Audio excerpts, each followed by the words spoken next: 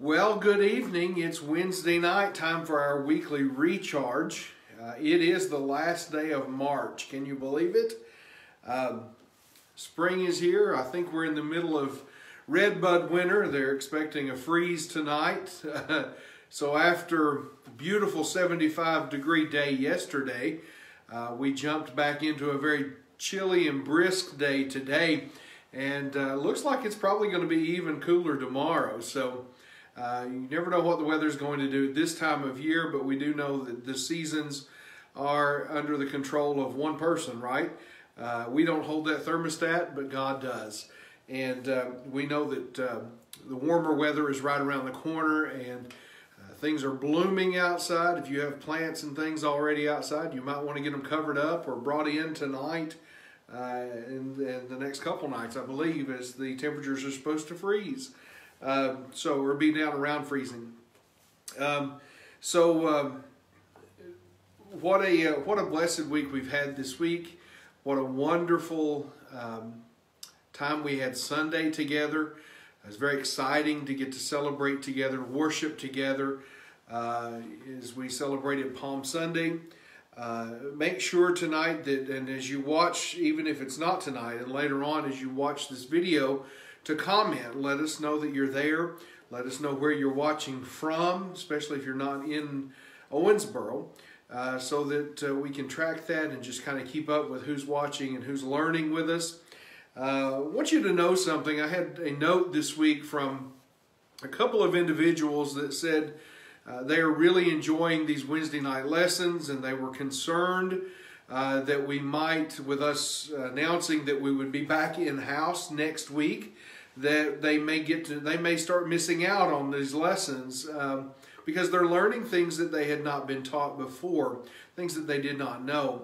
And we are working diligently to make sure that that happens.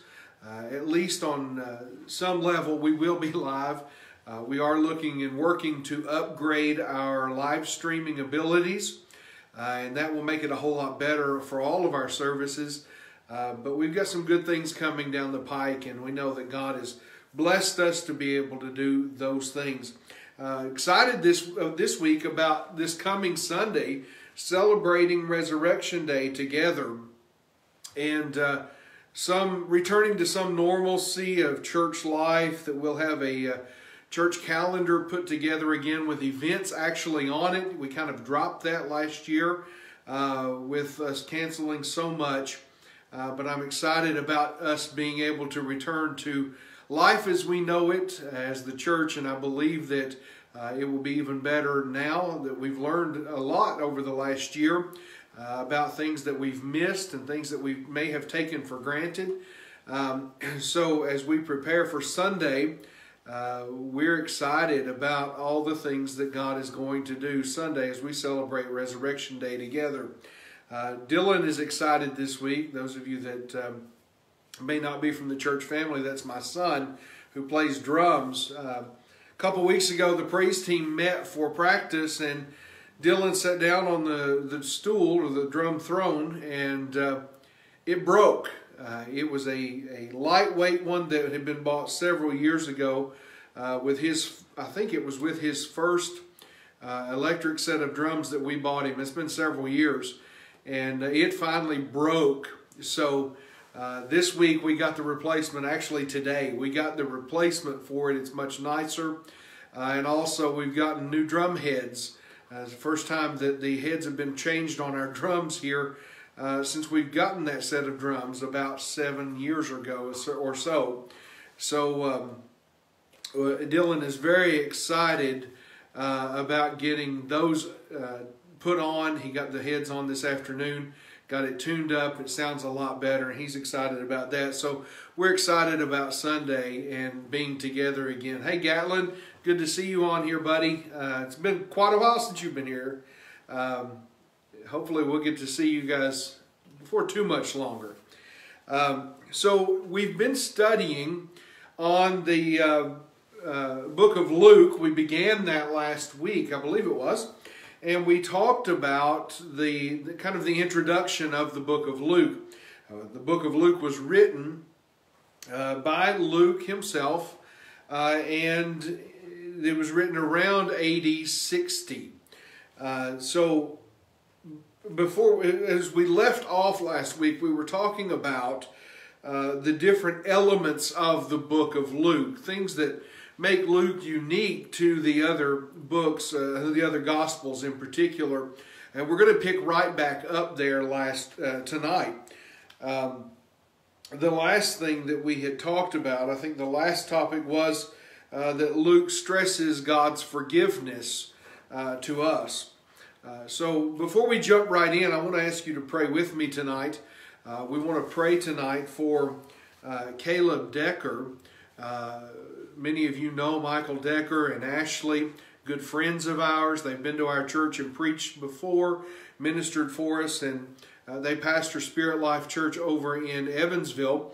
And Caleb has been sick this week.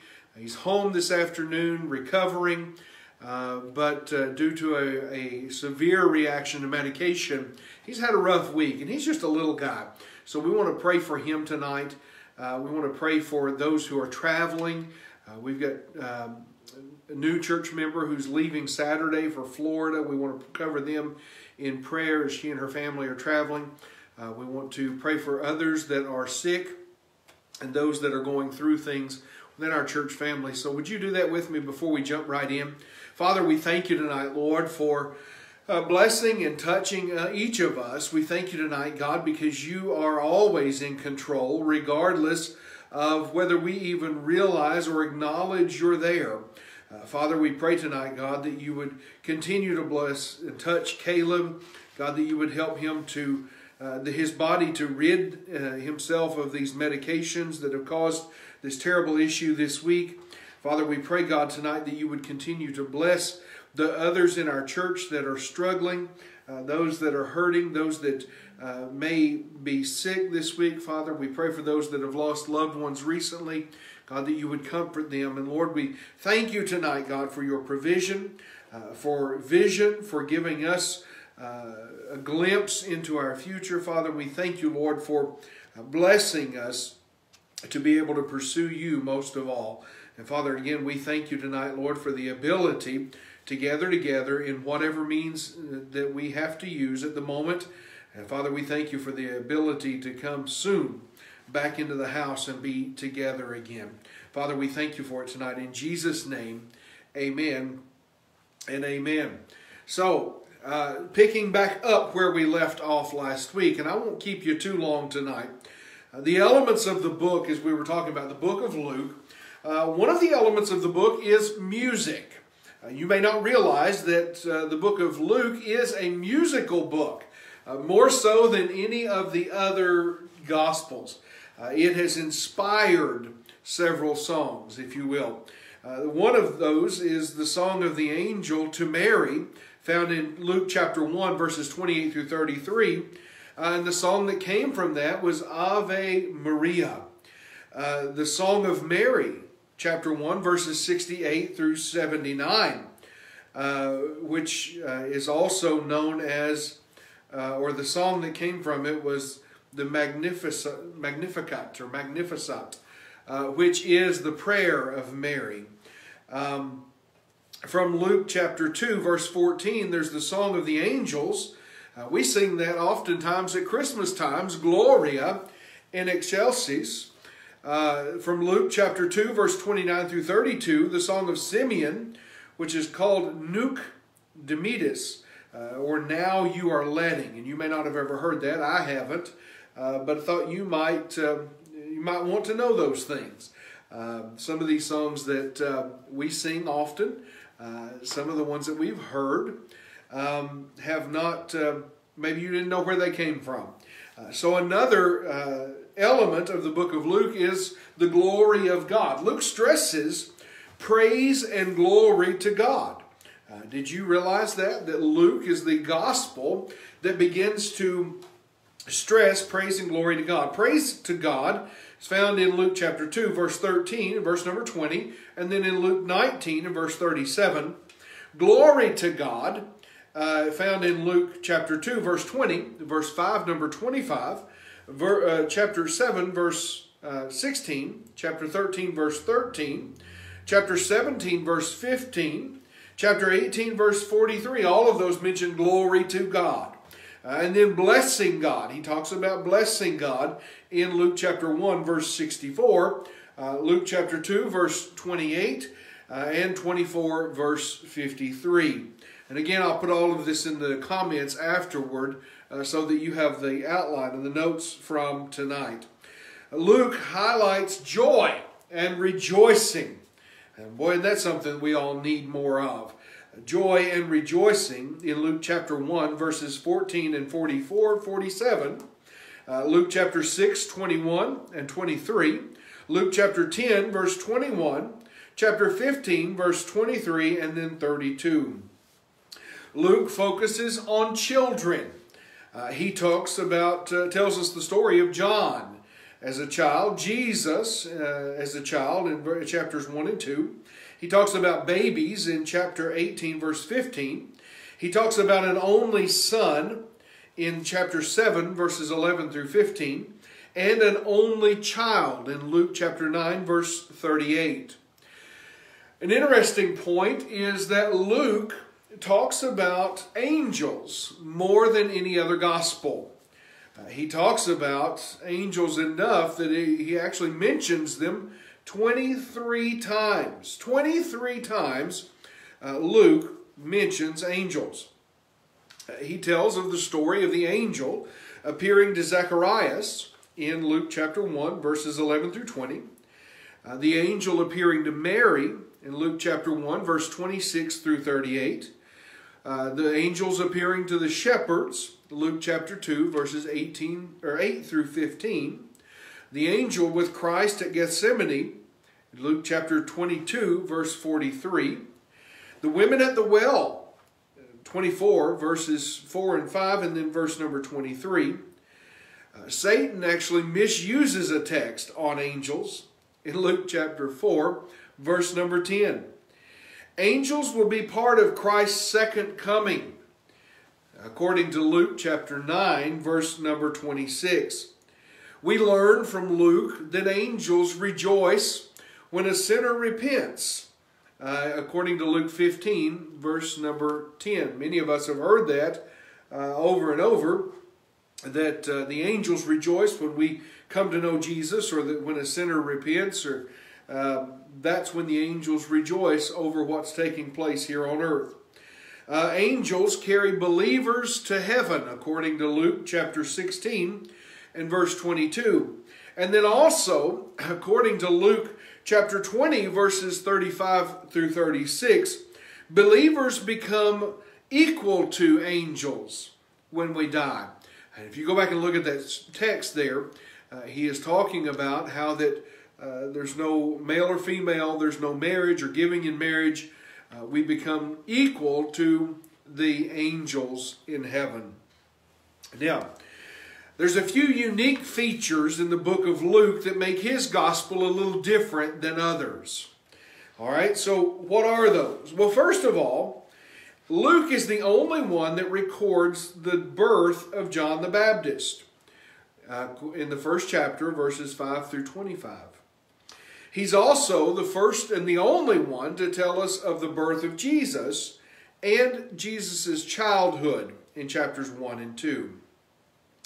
He records Mary's Magnificat, like I told you earlier, which is her prayer, verses number 46 through 55 of chapter 1. He tells of Jesus preaching at Nazareth, chapter 4, verse 16. It's the only gospel to do this. He tells us of the Good Samaritan, chapter 10, verse 29 through 37. He tells us the story of the prodigal son, chapter 15, verses 11 through 32. He tells us the story of Zacchaeus in Luke chapter 19, verses 1 through 10. Luke also tells us of Herod's mocking of Jesus in chapter 23, verses 8 through 11. Then he tells the story of the two disciples on the road to Emmaus, chapter number 24, verses 13 through 32. It is, the Gospel of Luke is the most comprehensive gospel. it begins earlier than the others, with the exception of John, starting with the birth of John, and then ending at the end with the ascension of Jesus. So pretty significant book here for us to take note of. This is probably the most weighty book of the New Testament that we've gotten to so far, of course, out of the three Gospels that we've looked at. Now, the contents of the book of Luke. First, there's the manhood of the Son of Man, chapter 1 through 4. Then his ministry picks up in chapter 4 and goes all the way to chapter 23. And finally, we see his majesty in chapter 24. The Son of Man is introduced by the angel to Mary in chapter 1, and his birth and infancy are described. Jesus is adored by the angels in chapter 2, announced by man in chapter 3, attested by God at his baptism in chapter 3, and attacked by Satan in his temptation in chapter 4. So the contents, just in the first 4 chapters, tell us a great deal about what was taking place in the life of Jesus here on earth. Next, moving on, picking up in chapter 4 and going all the way through chapter 23, is the ministry of the Son of Man. And it can be divided into 3 parts. First, his service in light of the cross, which was his primary ministry in Galilee to the Jews, chapter 4 through chapter 9. Next was his service on the way to the cross, his passing ministry in Judea and Perea to the Gentiles, chapters 10 through 21. This included his passion over Jerusalem, chapter 19, verse 28 through 48, his presence as a prophet in Jerusalem in chapter 20, and his prediction about Jerusalem in chapter 21. This is followed by his sacrifice on the cross, chapters 22 through 23, which was introduced by the Last Supper in chapter 22, followed by his last submission to the cross, chapter 23, and his last saying from the cross in chapter 23, verse number 46. So we see Jesus go in the book of Luke all the way from the beginning of John the Baptist and his birth, being the forerunner of Jesus, and then Jesus being born all the way through to the end of Jesus' life here on earth and his earthly ministry, giving us a lot of details about what had taken place during that 33 years. Finally, the majesty of the Son of Man of chapter number 24 is revealed to us. Jesus was delivered for our salvation and raised again for our justification, according to Romans chapter 4, verse 25. The grave was opened for Jesus, Luke 24, verses 1 through 12. The scriptures were opened by Jesus, chapter 24, verse 13 through 35. The understanding of the disciples was opened by God, according to Luke chapter 24, verses 36 through 48. And finally, the heavens were opened for Jesus, Luke chapter 24, verses 49 through 53. So he tells us the complete picture here. Probably more so than any of the other Gospels, Luke paints the picture from beginning to end. From beginning of coming to earth, even the forerunner of John, and then at the end he's giving us the closing of the chapter when Jesus has been crucified, the heavens have been opened, he's been ascended back into heaven, and that's kind of where he leaves us, is right there at that moment, kind of a cliffhanger, and then we see him pick up in the book of Acts where he left off. Now, within that, within this chapter of the book that we're studying, there was a listing of the parables of Jesus, and I did not include that in the notes tonight. Then there was an outline of the entire book of Luke.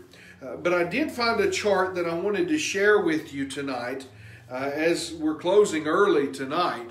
But this chart is the 6 trials of Jesus. According to Scripture, we find 3 Jewish trials and 3 Roman trials. So first, the trial by Annas is found in John chapter 18, verses 12 through 14. The trial by Caiaphas is Matthew chapter 26, verses 57 through 68. And then by the Sanhedrin, which is found in Matthew 27, verses 1 and 2. Then there are the Roman trials. Now understand, these were the priests, Annas, Caiaphas, and then the Sanhedrin, the religious group, if you will, that were trying him from the Jews. Then also the Roman trials. Remember the Roman Empire days. This was the ruling government at the time. He was tried by Pilate. John chapter 18, verses 28 through 38. He was tried by Herod. Luke chapter 23, verses 6 through 12. And then by Pilate again. John chapter 18, verse 39 through 19 and 6. And I thought that it was good timing to mention those trials as we are in the middle of Passion Week and that we are moving toward quickly here to Resurrection Sunday. That's where I want to end us tonight, because where we're at next is the place where we start talking about what the critics would look at in the book of Luke and try to pick, if you will.